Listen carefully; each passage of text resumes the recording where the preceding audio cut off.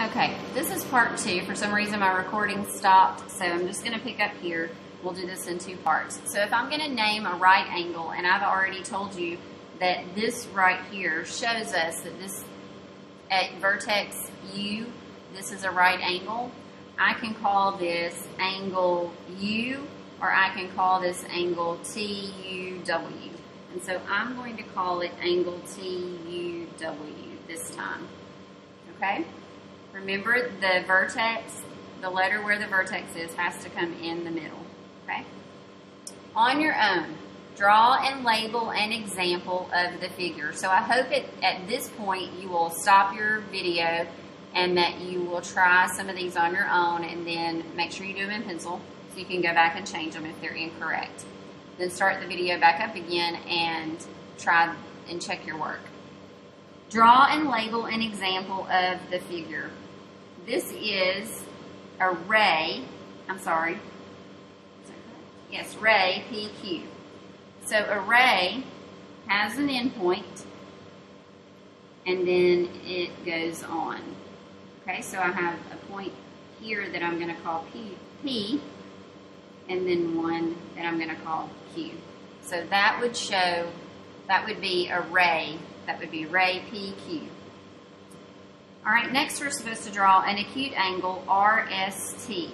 So remember, acute means smaller than 90 degrees. So these are going to be closer in. I'm going to go this way and then straight across to make sure that my angle here is not straight up and down, but I don't have a right angle, that it's smaller.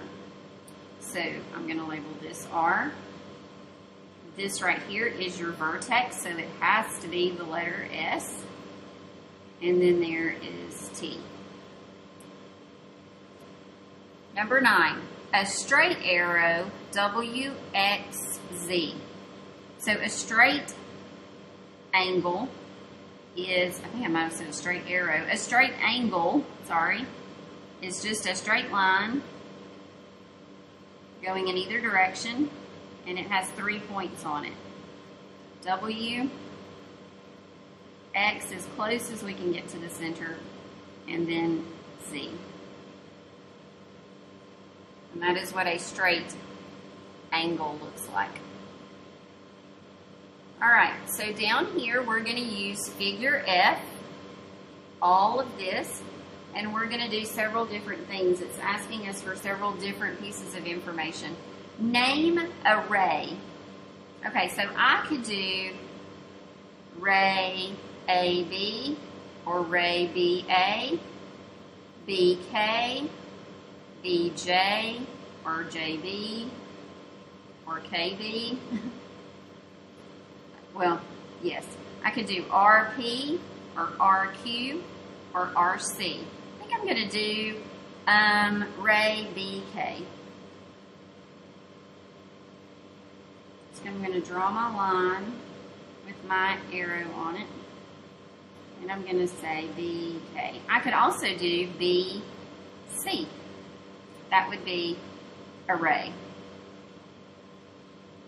Number 11, name an obtuse angle. Now we need one that opens up wide. So I'm going to choose this one here because I can tell that it is a really wide angle. It's not a right angle. This right here is a right angle. So I'm going to call this angle ABK. I could call it angle B because that's the vertex. I could have also used JBR as an angle. That would be an obtuse angle as well. Number 12, name a line. Okay? Well, one of the lines that I see immediately is line AC because it has an arrow on this end and an arrow on this end. So I'm going to do line AC. I could also do JK, and I could do PQ. All right, name a line segment. So there are, again, a lot of these. This could be AB or BA, JB or BJ, BK or KB, PR, RP, RQ, QR, RC, CR. So I'm going to do this one here, line segment BR. So I'm just going to draw a line, and then I'm going to write a capital B and a capital R over it, underneath it, sorry. Name a right angle.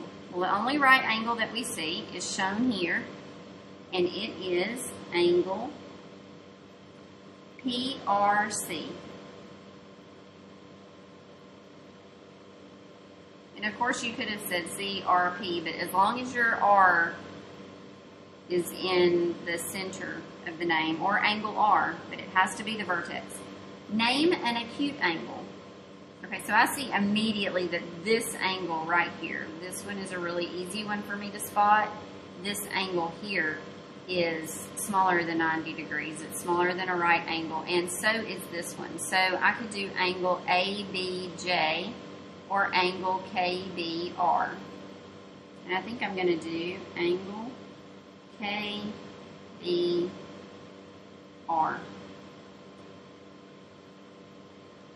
And in this case, I could not say, well, angle R wouldn't be one anyway, either way, so that's okay. So angle KBR.